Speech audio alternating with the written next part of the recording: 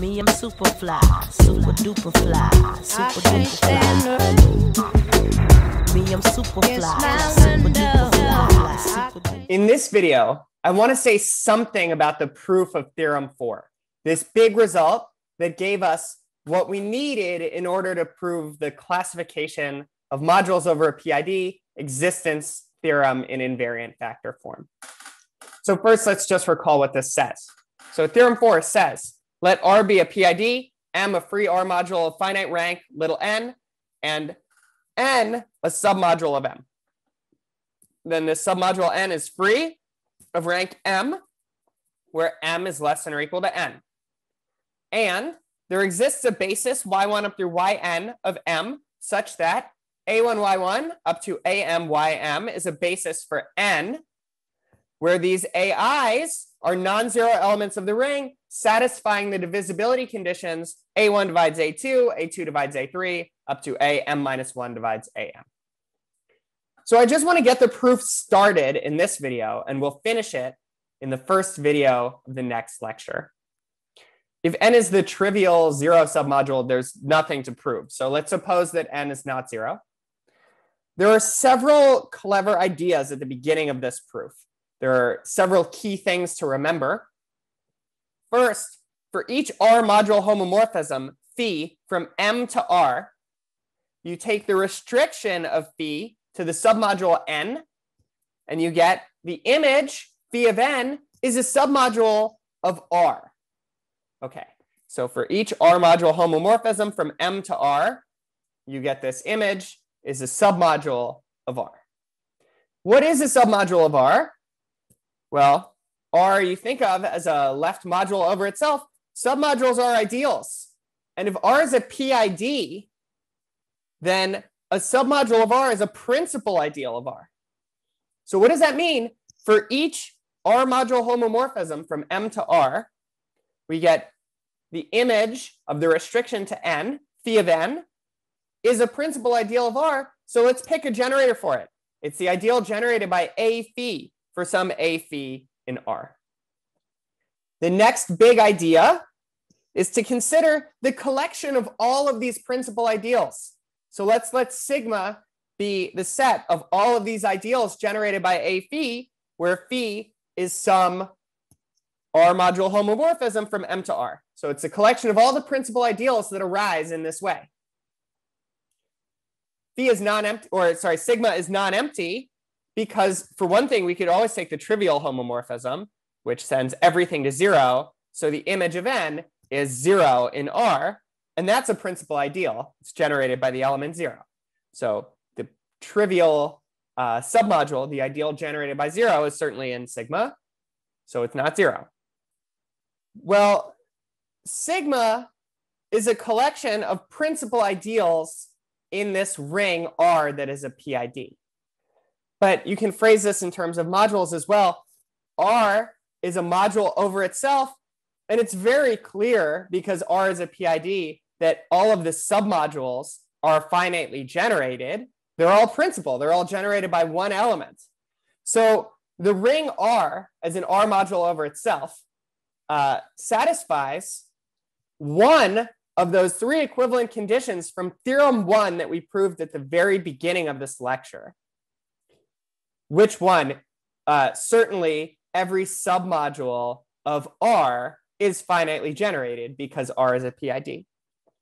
So that means because this condition 3 is satisfied, condition 2 is also satisfied. And what does that say? If you have any collection of submodules, it contains a maximal element under inclusion. So by Theorem 1, from the beginning of this lecture, sigma has a maximal element under inclusion. This is the whole reason why we proved Theorem 1 at this point in section 12.1, because we need to apply this particular part of it for the proof of Theorem 4. All right, so what does that mean that sigma has a maximal element? It's this collection of principal ideals.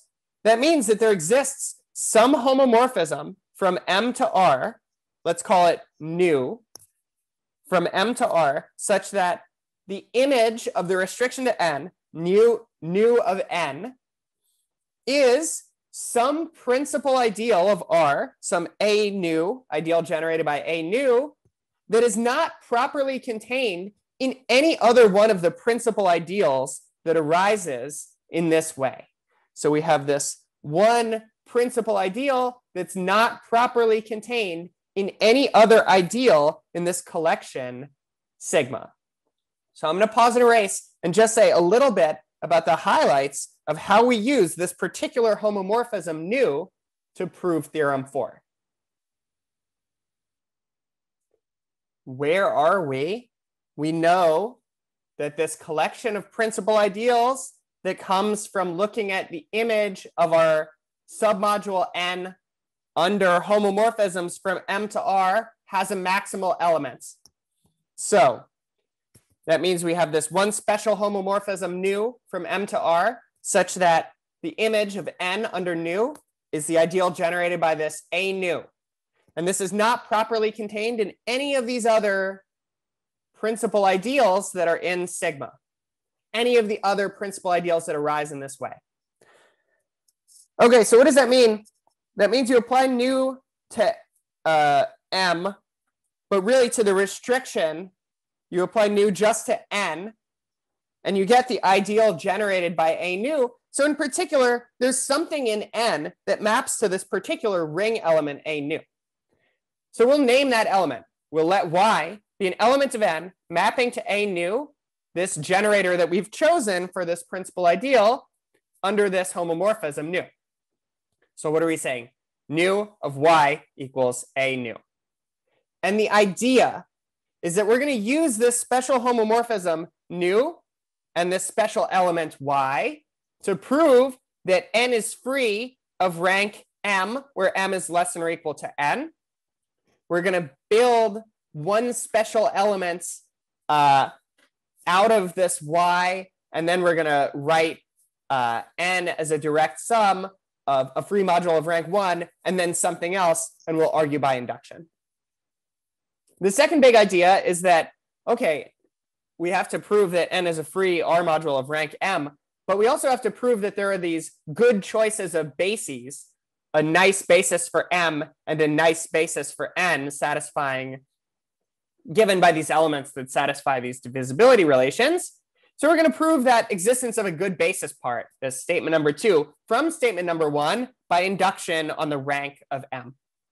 So there's still a lot more to do in the proof of theorem 4. I find this to be one of the most complicated arguments of the whole course.